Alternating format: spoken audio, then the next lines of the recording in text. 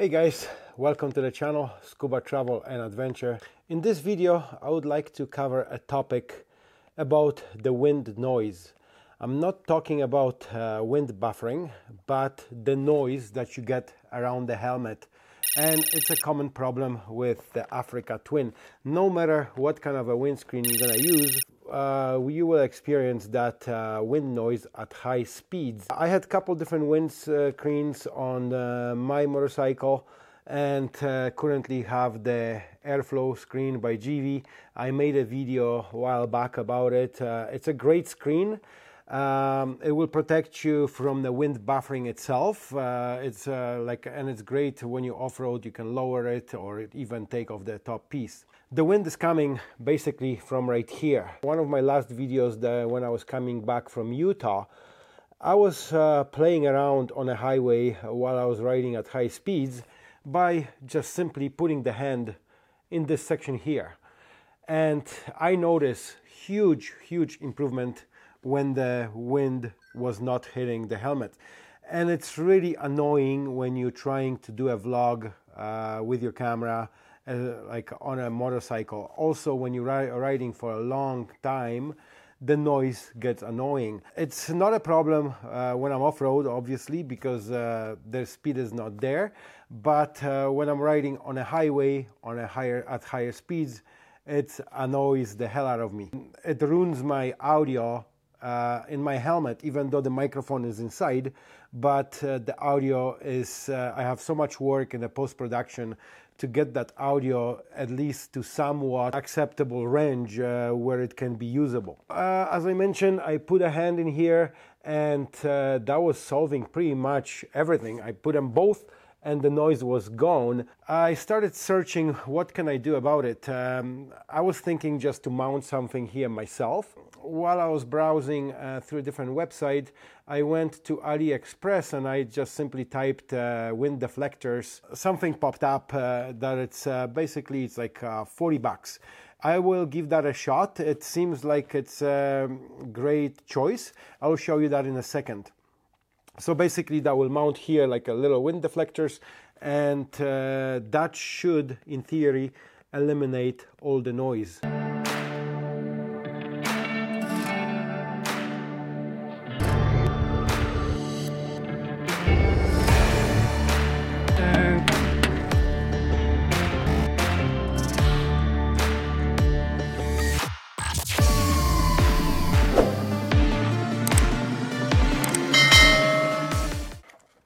So the package has arrived just a couple of days ago, and it's just 2 pieces of ABS plastic. Unfortunately, believe it or not, it doesn't come with any instructions, but I don't think we need them for that. If you are handy and you doing some work on a bike, pretty much anybody can install that.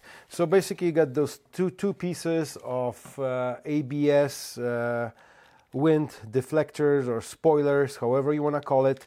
And then you got a couple of grommets that are very similar, if not the same, that the windscreen is mounted on in the front on an Africa Twin.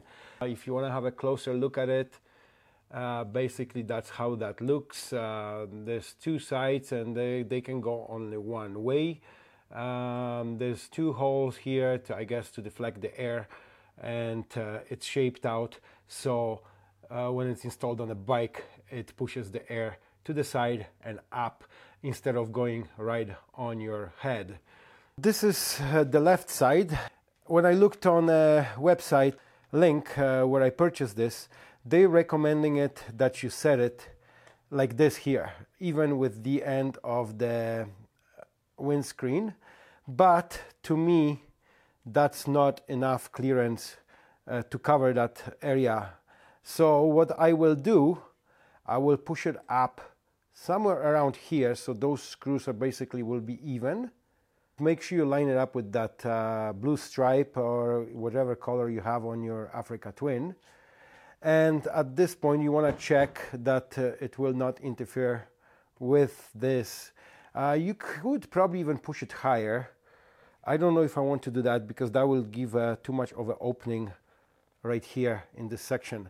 So that's why I want to stick somewhere around this, even with that windscreen screw. So basically at this point I will just grab the marker. I will mark some holes because you have to drill it. I guess you could use a double-sided tape, but it's actually, I don't mind it. I could to mount it properly the way it's supposed to. And I'll mark 2 points where I will drill. So I got those 2 holes marked. They're barely visible, but I can see them. So I will use a drill bit in the size of that grommet. This way I should be able to push that in, because it's metal all around, so it has to be that diameter. Just be gentle, don't push it too hard, because I don't even remember what was behind there. I just want to make sure I got no cables running behind there or anything like that. Okay, I'm through. So there was nothing behind that one. Okay, now we're in.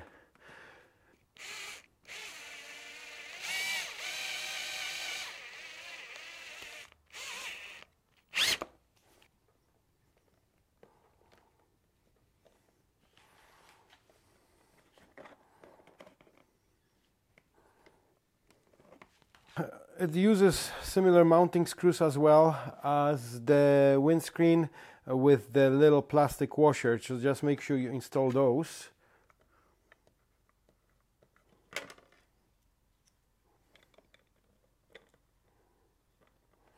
I picked this area, but I can always pull that a little bit back. That should compress that little grommet in there. So that's what my goal is going to be right at this moment, because there's probably there's a reason why they would say to drill it below that area, not like I did. So what I ended up doing, I cut the screw about that much, and now everything is sitting flush, because there's that second piece of plastic underneath that didn't give enough room for that grommet. So once you cut the screw, it fits way better. Just if you want to put it that way, if you don't want to follow those manufacturer recommendation. Now I will do the same thing on the other side. Not too tight, because otherwise you're gonna break those plastics. So now everything is sitting nice and flush. This time I won't be using a marker, because on that blue I can just push it with the Allen key and mark myself some holes there. That's actually gonna work way better than the marker. We will drill two holes. This time I'm gonna do it slowly so the drill bit doesn't slip.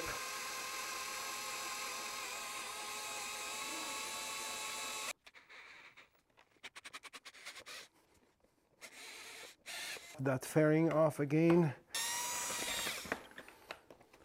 That side is actually fitting, I think, better than the other side. Now, as long as I can squeeze that in there now.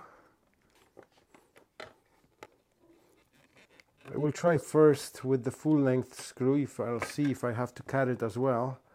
Hopefully not, because it seems like there's more room, but the grommet doesn't go in all the way anyway.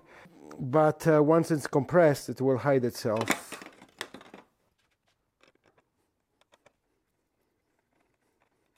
Yeah, and that one sits nice actually, without any really modifications. So that's it for that installation. Alright guys, so the installation is finished. Pretty simple process, it takes about 20 minutes. We'll check it out on the road, how that will perform. I will continue with this video, with the vlog on the helmet, and see if I'm getting any wind noise. Let's go on the road and see how that will perform. I have a feeling that's already better, because I don't feel the air at, what am I doing here, 93 kilometers per hour, but just outside here, out of this construction zone, I should be able to get it up to a higher speed. I was gonna turn off to the side road and give her over there to see how is that gonna perform.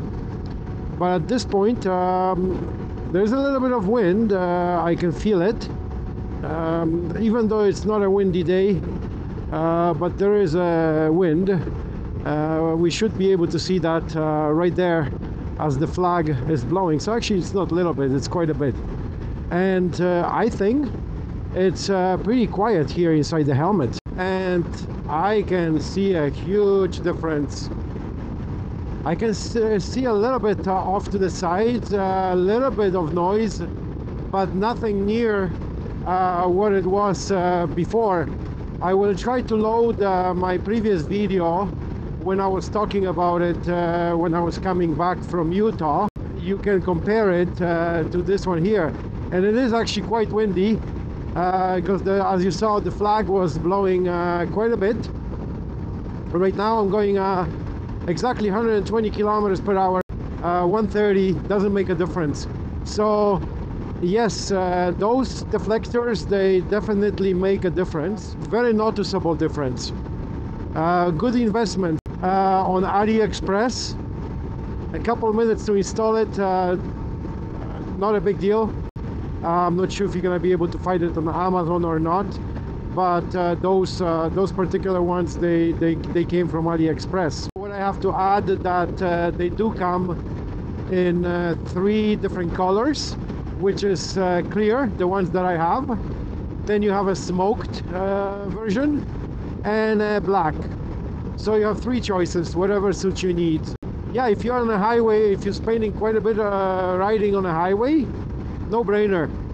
It's worth the investment. It definitely keeps the wind away from your helmet. You can hear the wind like in the background, but it's nothing that it was hitting directly on the helmet. Even if I put my hands right here now, I'm gonna do it both, it doesn't make a difference. Before, as soon as I put my hands in there, I could tell right away the wind was stopping. Here makes no difference, so the wind is being deflected to the sides, and now we can hear it even more as I accelerate.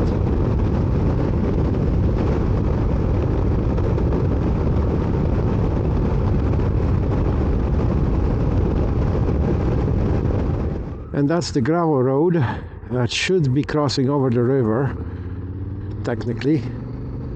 We'll see if it does. I don't know. Now I should be going with the wind. The smell of the farm. There's that river, or creek, however you want to call it. And the crossing is just in front of me. Let's see if there's water in it. A road closed, you use at your own risk. Yeah, there's people actually right there.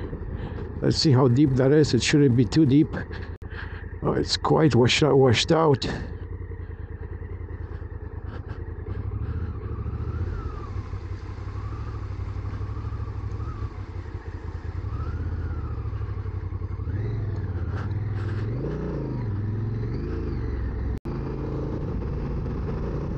Cooling off on a day like this, why not? So I'm getting back to the main highway now. Well, not a main highway, secondary highway, but it's a bigger road.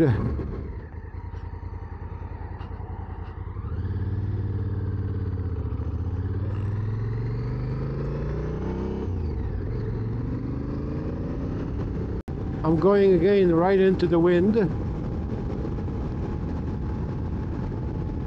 Don't look at the speedo on the bike, it's not accurate. The speedo on GPS, I always go by that. The Honda speedo is always off by a few kilometers. I think it's almost 10%.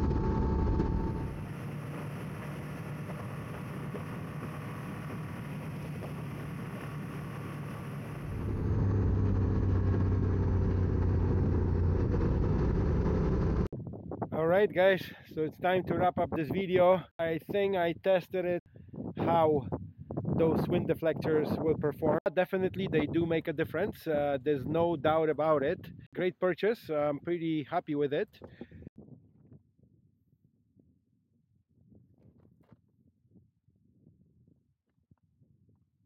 At this point, as always, very important, if you enjoy the content, if you find it useful and helpful, don't forget to give the like button.